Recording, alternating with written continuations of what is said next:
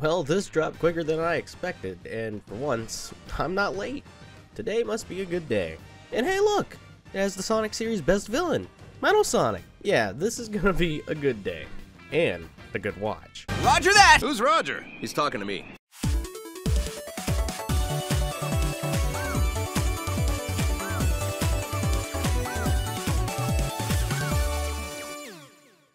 Rise of the Wisps Part 2 opens up with Cubot, Orbot, and Metal Sonic placing and setting up the last of the Wisp capsules on Sweet Mountain. Before being able to hand over a flash drive to Metal Sonic, Sonic dashes in and swipes it up and tosses it to Tails. Metal Sonic proceeds to greet Sonic, his lonesome copy, with a powerful charge. We get a scene that reminds me a lot of the Metal Sonic fight from OVA, as Sonic taunts Metal with a pretty funny remark. This is awful. I know, pal. It's like looking into the world's ugliest mirror. Tails points out that the Wisps are already being drained of all their energy. Sonic starts to speed things up. He breaks free of Metal Sonic's grasp by backflipping him into the capsule. Another funny part of this is Cubot being sad that Sonic said that he didn't really like anyone there, with Orbot cheering him up. Poor Cubot, I feel.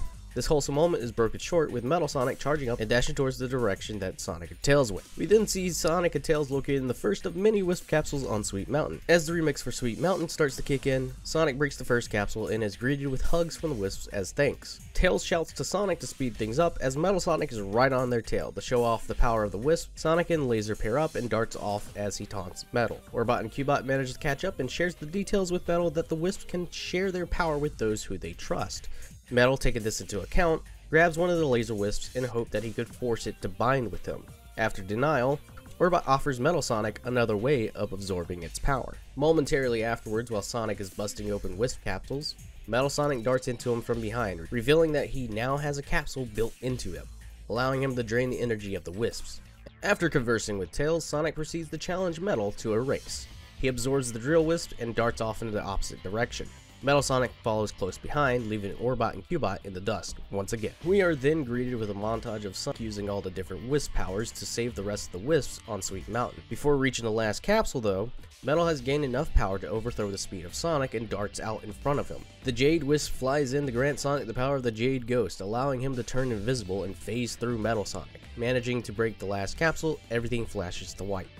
Sonic and Tails notice the Wisp lying on the ground drained of energy, in fear that they're too late. Metal Sonic charges up his energy and walks towards Sonic. The Jade Ghost Wisp once again cracks an idea. She flies into Metal Sonic, causing him to drop the capsule that was built into him, and allowing the energy from the now shattered capsule to be restored to the Wisp.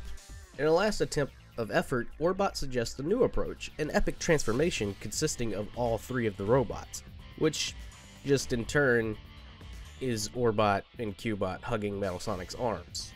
Yeah, this is really menacing. Sonic uses the power of the Wisps to knock them and crush their plans literally with the power of the Cube Wisp. After the team beats up the Bad Bot trio, Tails goes around complimenting everyone on their work, and we get this nice little piece of cake joke. Piece of cake, buddy. Ah, well, that's I guess an A for effort.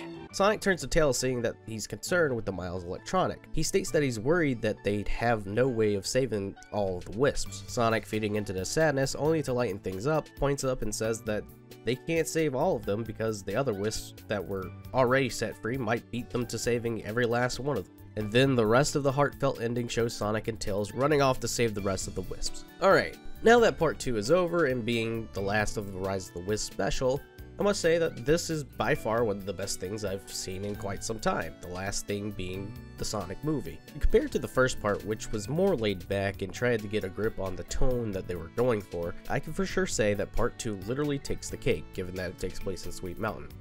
From the animation to the voice acting and overall writing and tone of the characters, this was a really awesome and well put together special, and I hope you get to see more things like this in the future.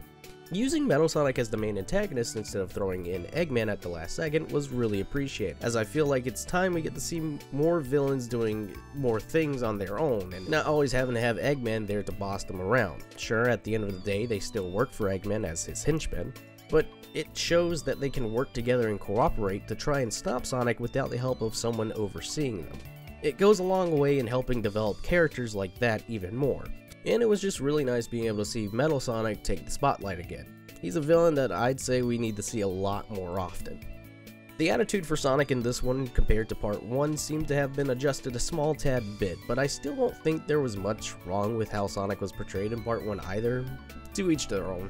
This was a solid special, and I look forward to future specials like this, if any shall arise. Let me know what you thought of Sonic Colors Rise of the Wisps in the comment section below. Would you like to see something similar to this for Sonic Rangers? What was your favorite thing from this, and is there anything you would have done different? Let me know. Thank you so much for watching. Please don't forget to leave a like, and don't forget to subscribe and click the notification bell for more content like this. And I'll catch you guys in the next video. If we don't hurry, we'll be too late to save them. Well, fellas, I'd love to stick around and catch up, but I really don't like any of you. Yep. Bye-bye. There, buddy. I'm sure he didn't mean it. I think we're all very likable. Right, big bro?